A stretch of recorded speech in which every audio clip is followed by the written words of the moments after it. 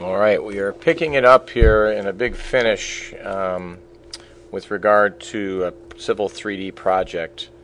We're going to show you how to go about changing a couple of things here and seeing how the corridor updates. So if you remember, you hopefully did a couple of things. You set your environment correct by mapping your drive, you updated your profiles, you used some visual clues to double check that in fact everything was set. And one of the visual clues was to go here to tool space and see it looked something like that.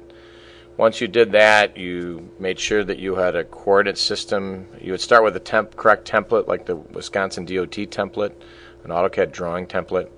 You had gone and double check that you had put the coordinate system that you were working in, State Plane Central, the particulars with the datum, whether it's feet or meters. You've done that. You go ahead and you laid it in a cadastral map. If you remember, the cadastral map was in fact the kind of property lines, and very often the most important things to do is tie it into a section line, set of section lines. So we have that here in the cyan. You made a tin in some way, shape, or form. You see, or a surface, and you see here that our tin is called bogus ex topo, where the cursor there has an elevation of about 1,050. You actually see here that it's giving you the location of the cursor with regard to your alignment, which you've got current. So once you had made the topo, you drafted in some lines and fillets to design essentially what would become an alignment. It was a polyline with a given direction. You defined the alignment and you gave it a name, and you began not at station 0 but at some logical station, 10 plus 0, 0 perhaps. You went and made a surface profile, and then you went out and made a profile view. You put these at the correct coordinate basis, and that's where we'll pick it up here. Because you are putting your drafting at 2,200,000 and your profile at station elevation, you need to be able to use views, and this will be the first time we're going to bring up, hopefully, a toolbar, right click, a set of toolbars that you can start bringing up Autocad toolbars. But you have to remember that V for view is an Autocad view, and we can go to our overall view and set it current there. We can go to V for view for our profile view, set current. We have that, and we go V for view to our assembly, and we have that and set current. That's great on a multi-view environment because you can also do V ports and set up 2 viewports here, okay, and then go ahead and double click in one of them and say V for view and set that to be your overall, and leave this one here perhaps to be your profile, V for view for your profile view, set current, okay.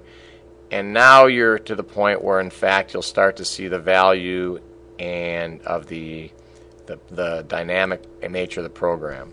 So we really don't want to do a lot of this, but once you've got a profile drafted in there, you can go ahead and just do some grip edits.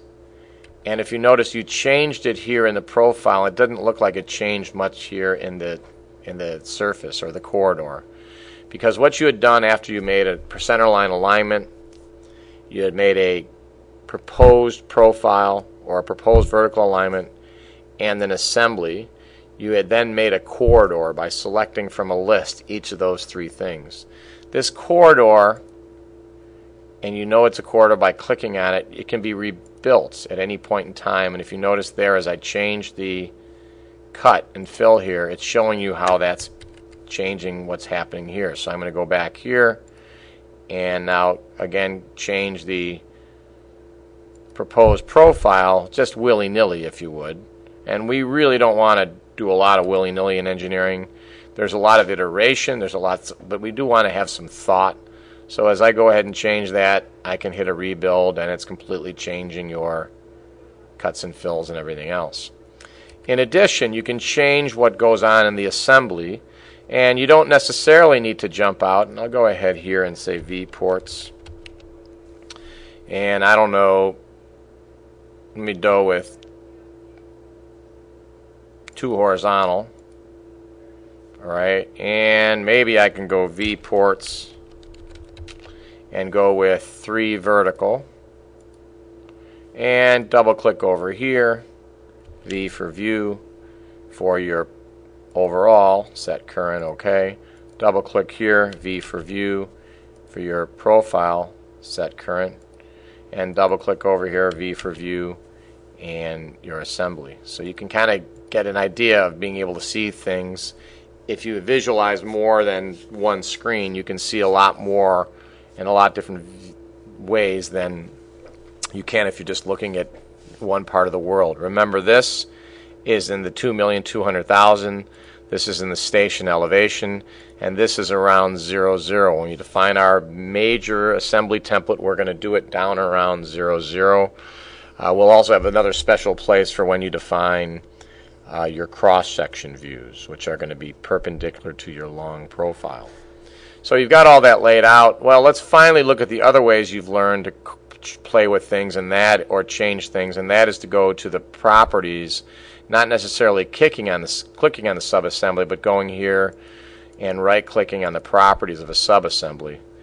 And we're going to be looking at the right side, and let's go ahead and just change the flat cut slope and the medium cut slope and the steep cut slope all to 1 to 1. So we're not going to give the if then statements. We're going to all make them 1 to 1. So we've got a 1 to 1 flat cut slope, a 1 to 1 medium cut slope, and a 1 to 1 steep cut slope.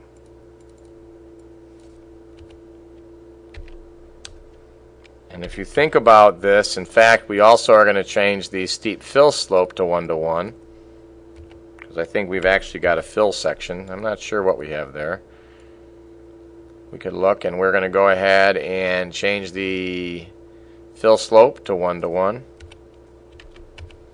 And we're only working on the right side, remember. In the medium, we're going to finally go to the flat. Flat both cut and fill to 1 to 1. And just in that, we're going to hit apply. We don't apply it, though, until we hit rebuild. And I'm going to zoom in here, and you can see how it brought in that one side here more than the other side. So we've really got a fundamental, and if you look over here, it's kind of depicted what we did with that data. So it's kind of laid out what goes on. You can also, in effect, go back to your assembly and perhaps look at the basic lane, right-click Properties, and change maybe one of the parameters to make it, instead of 12 foot wide, maybe, I don't know, 36 foot wide. Want a wide road, 36, hit Apply, hit OK. And now remember, you still have to go back here, click, and hit a Rebuild. And it extended out that road a little bit wider. So that is kind of start to finish what you need to do. To give you a final fun bit of this, let's go ahead and show you a basic AutoCAD command. I'm going to check the time here. We're going to run out. So realize that we can actually do now, set a camera point, right? We can set a camera point, camera